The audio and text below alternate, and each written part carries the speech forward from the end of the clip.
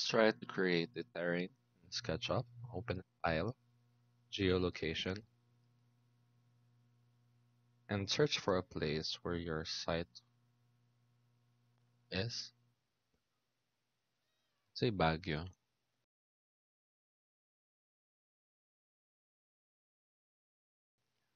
Then select the region. If this is the site you want, press Import. Now it takes a while. And when the site is imported, you can see it's flat. Now here you can choose to use the freehand tool. Freehand. Draw. Lines, freehand. And just, trace over it to do the contour lines. However, if you don't have enough data on the contour lines, we have on the layers, location terrain.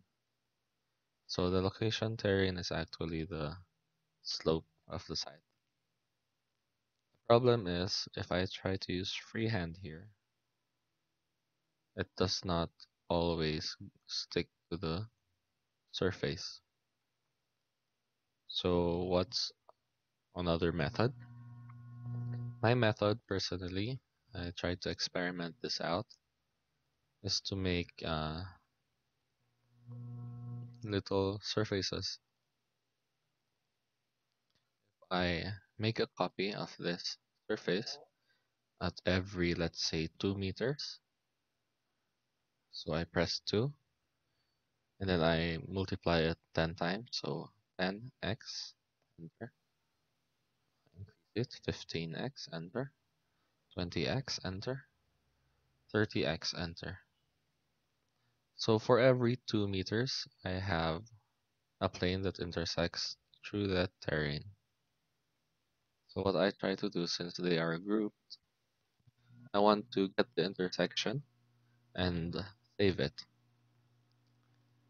So how do I do that? I select everything, right click and intersect with selection.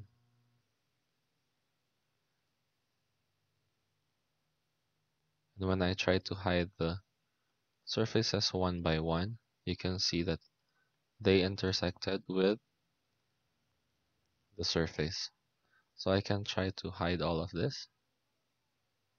And there I have my contour map. Now to polish it, you can just use the arc if you do not want jagged lines. And you can assume this is how I get my contour. So if I try to hide this, I have my contour lines. I can group them. Once I group them so that I can have a copy later. This one, I can use the sandbox. So right clicks, look for sandbox. There. This is the sandbox plugin extension that comes with SketchUp. We just need this from contours. So select all the contours first and click from contours. Then it generated your contour map. Yep. But I advise that you make the development first.